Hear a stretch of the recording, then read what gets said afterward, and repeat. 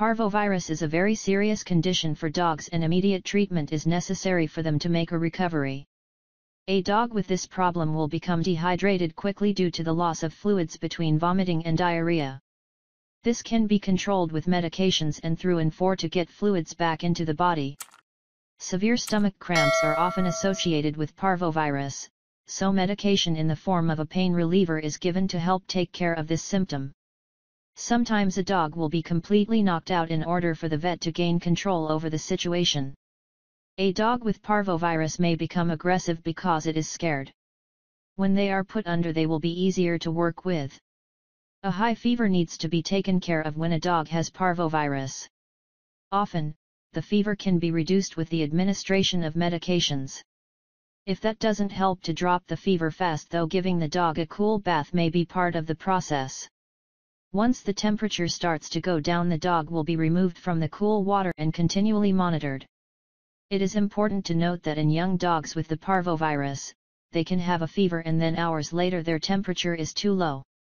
This is why it needs to be continually monitored. When the body temperature is too low, covering the dog with a heated blanket can help to bring it back up to where it needs to be. A dog needs the comfort and support of a human when it has such a virus.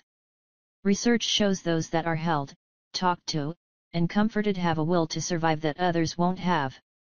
Offering small portions of water and food during this period of time is important as well. The vet will be looking for the dog to consume something and to even wag its tail. Those are signs that it may be able to get past this horrific type of virus. Once a dog is stabilized, a round of antibiotics for a period of 10 days will be given.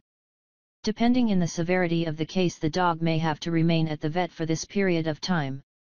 If the dog is doing well, then it may be sent home with medication and specific details about how to ensure it is able to recover well.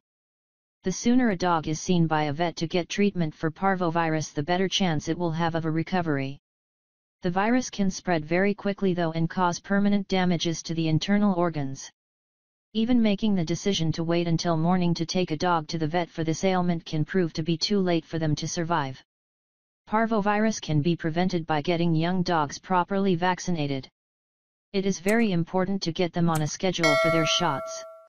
If you get a dog and they don't have such shots, talk to your vet. Until those shots can all be done, you may be asked to isolate your dog from environments where it could contract the parvovirus.